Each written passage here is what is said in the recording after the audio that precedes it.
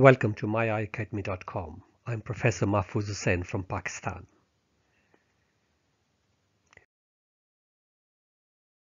In this video, Toacs 2, we are going to talk about the refraction box, which is the box used for refraction and has got different lenses in it. The possible Toacs question: what are different lenses in the refraction box? What are they used for? And which lenses are used for myopia and hypermetropia? So let's see the video. This is the refraction box. You need to know a few basic things about the refraction box.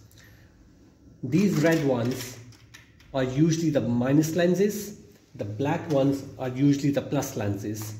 And the white one in the middle are the miscellaneous lenses that I'm going to explain in a minute. In addition to that, it has got a trial frame. This is the one that we put on the patient to check the vision and do the refraction. The minus lenses are usually thin in the center and thick at the periphery. And if you look through it, you're going to see the things smaller.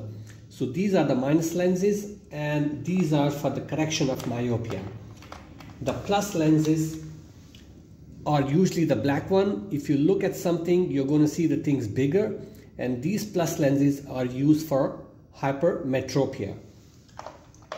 In the middle, they are again red and black lenses.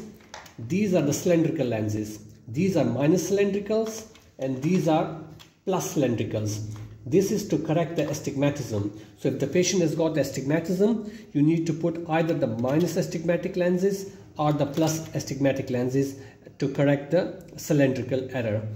In the middle, these are the white ones.